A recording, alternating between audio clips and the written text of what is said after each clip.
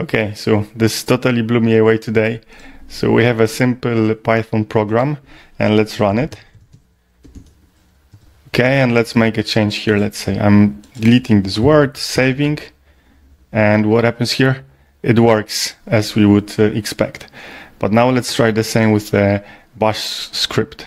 So I'm running the script like so. And again, I'll just delete this word because I don't like it anymore. Save the file. And what happens? We get an error.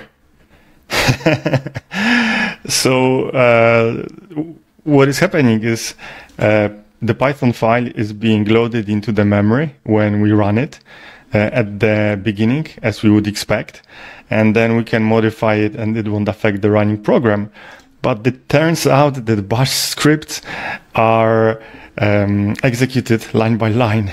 So if you modify the file, even if it's a line before the line that is supposed to be executed, it will lead to errors.